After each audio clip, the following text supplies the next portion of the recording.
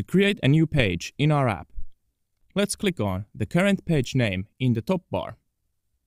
This takes us to the page listing view.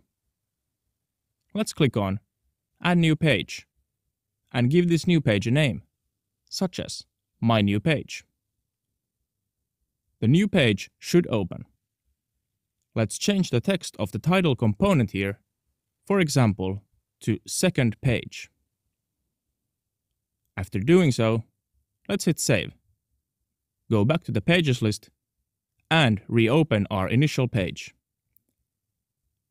Let's add a button component. We're going to use its tap event to navigate to our new page. So let's label it Next Page.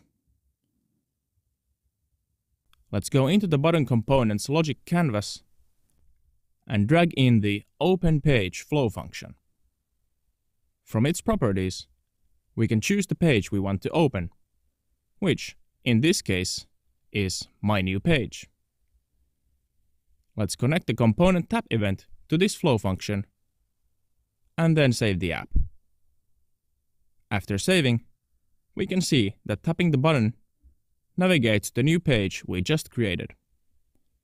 On mobile, you can also navigate back to the first page by doing a swipe back motion.